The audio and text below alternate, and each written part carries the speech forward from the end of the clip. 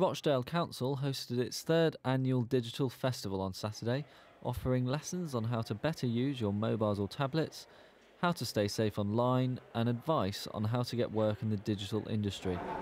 There can be little doubt that today we're living in an increasingly digital age, so it's no surprise that events like this one are becoming more and more common. With that in mind, I spoke to one of the organisers of today's event to ask them why they think it's so important. They're really important because it's about kind of normalising using technology. So people might think because they can't use a certain device, they sometimes have a fixed mindset about that and they think, well, that's it, I'm stuck, I'm not going to catch up.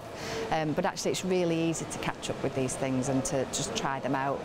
Later on, I caught up with Carl Parr from High Tech Oldies. I asked him why he got involved in the digital industry.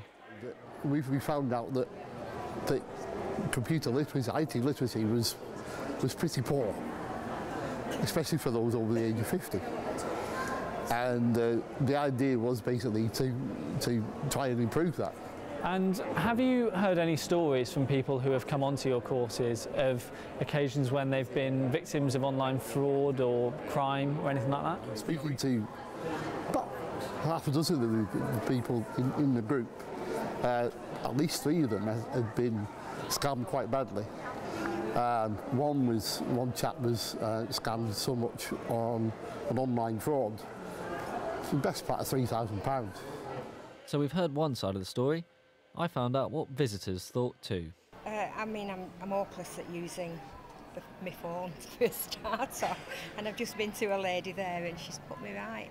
How important do you think events like this are in helping people like yourself to actually get to grips with the digital age? Yeah, I think they're very important. It's very important. There should be more of this, where people just walk in and ask questions. You might not think of Rochdale as a hub for technology, but if the council has anything to say about it, that might just change. James Diamond, Quays News.